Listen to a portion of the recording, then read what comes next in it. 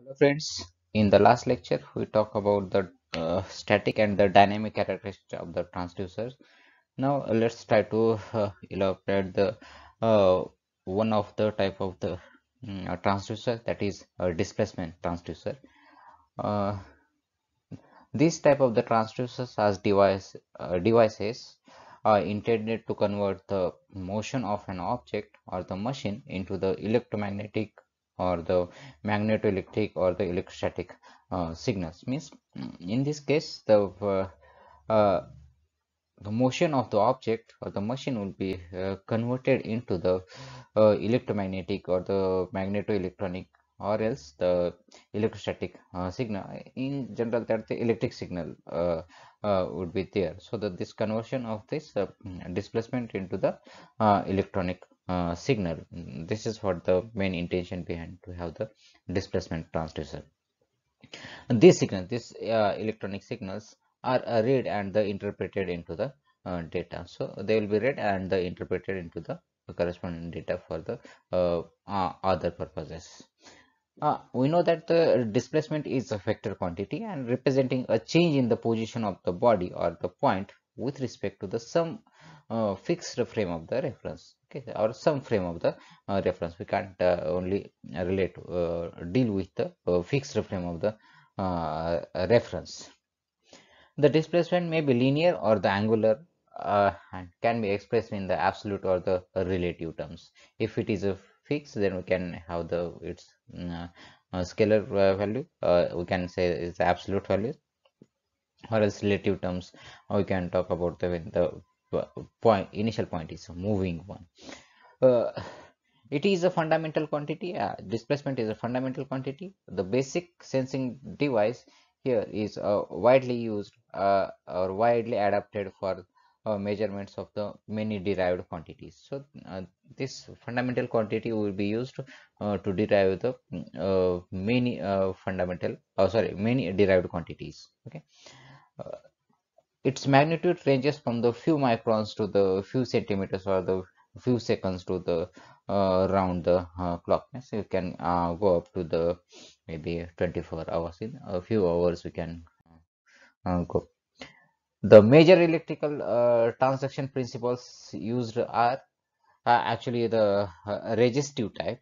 Okay, and in this resistive types we can have the variable resistance, then the variable inductance and the variable capacitance as well. So we can now we'll be trying to look into the one of the type, that is resistive type. Then we'll talk about the inductive variable inductance and the capacitive type as well in the succeeding lectures. The first case, the variable resistance devices. So the when the displacement we are trying to measure, then obviously that displacement will be measured in terms of the changes happening in the resistance of that particular device. So what is the basic principle behind here? Uh, uh, Basic principle behind this type of the transducers, these elements works on the principle that the resistance of a conductor is directly proportional to the length of the conductor and inversely proportional to the area of the conductor. Okay, so here generally area means the cross sectional area of that conductor. The resistance of the conductor is proportional to the length of the conductor and the inversely proportional to the area of the conductor. And if you just try to understand the thing, the proportionality constant could be the our resistivity of that particular material. The function of the displacement is achieved by the variation in the length of the sensing element. The displacement measurement works on the principle that the changes in the length of the sensing element results in the change in the resistance of the sensing element. So do remember the main principle of the displacement transducer: changes in the length of the sensing element results in the change in resistance of a sensing element. The sensing element is basically a resistive potentiometer, or we call it as a pot resistance. Okay, well known as a pot resistance. It consists of resistance element provided with the sliding contacts. We call it as a wiper one. So it is a kind of the resistance. This is the resistance, and wiper is this one, which is moving on the resistor one. Okay, so resistive element provided with the sliding contact. So these sliding contacts are called as the wiper. Now the sliding contact is attached to an insulating plunger type shaft, which mechanically links with a point under a measurement. The motion of the wiper may be translational, or the rotational, or the sometimes we can have the combined type of the motion, translation as well as the rotational one, of the two allowing the measurements of the linear or the angular displacement. In now, first of all, we'll consider the linear potentiometer, and then we'll simultaneously talk about the other things as the motion, or as the angular type of the transducers, okay, or angular displacement convention. So the in a linear potentiometer, motion of the sliding contact is a translator. In a rotary potentiometer, the motion of the sliding contact is a rotational one. Okay, so this is the case of the translatory type of the devices, and in case of here, the type of the device is the rotational type.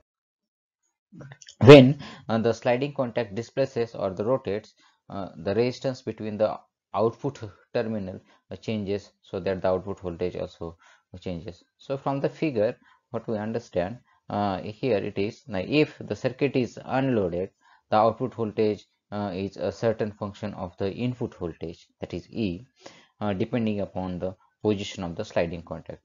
Yes, if there is no input is applied, so this pointer could be somewhere on this line, or maybe sometimes over here. But if suppose try to apply the input, so it obviously it try to move on this resistance, or in a angular manner, and obviously it slides over this type of the this type of the shape. We can call it as a rotational type of the shape, and obviously the output correspondingly get varied as it slides over it. So the output will be proportional to the input voltage applied, and this proportionality depends upon the where this pointer is pointing on. So this resistances can have the values of the, suppose I can consider the value of this resistance is R2, which is changed, and the remaining is the R1. So what we can have, the R2 upon, so output voltage is measured with respect to the ground here, the common terminal. So that this is the resistance, we call it as R1, and the remaining resistance will be the R2, and total resistance will be the R1 plus R2. So here this remains the constant one. So input voltage, if it is a constant one, then output voltage is proportional to the R2 in this case. In some potentiometer, the motion of the sliding contact is combination of both types of the motion. Such a type of the potentiometer has a resistive element in the form of the helix, and the potentiometer is also known as the helipod.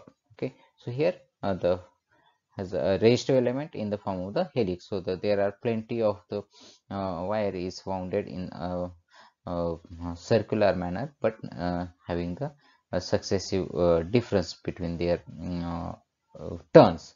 So this will form the helical like path, and obviously the pointer will be also trying to move on this helical type of the resistance, and we can call such a type of the potentiometer as a helipod.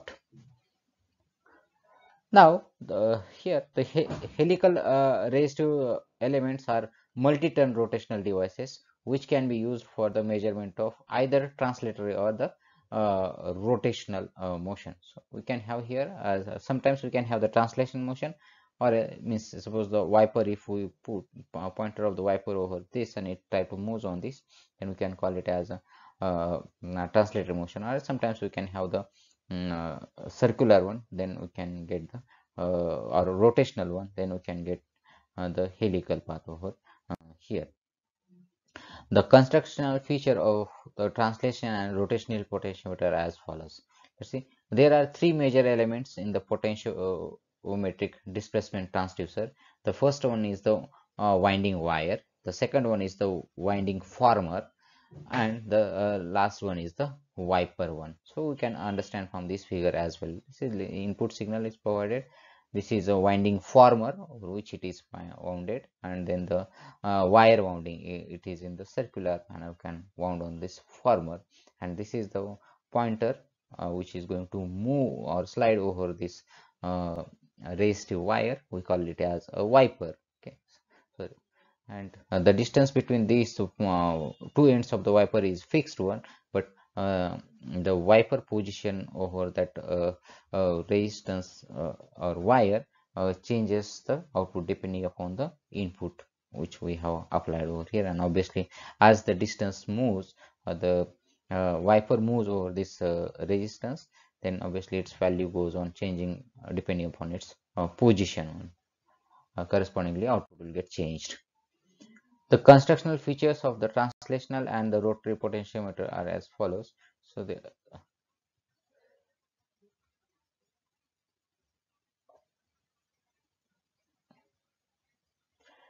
now here we can have the another type of the device. This is a rotational one. Okay, angular motion we can detect over here. So instead of having the translatory motion here, we can have the rotational type of the wiper over here, or a rotational type of the transducer.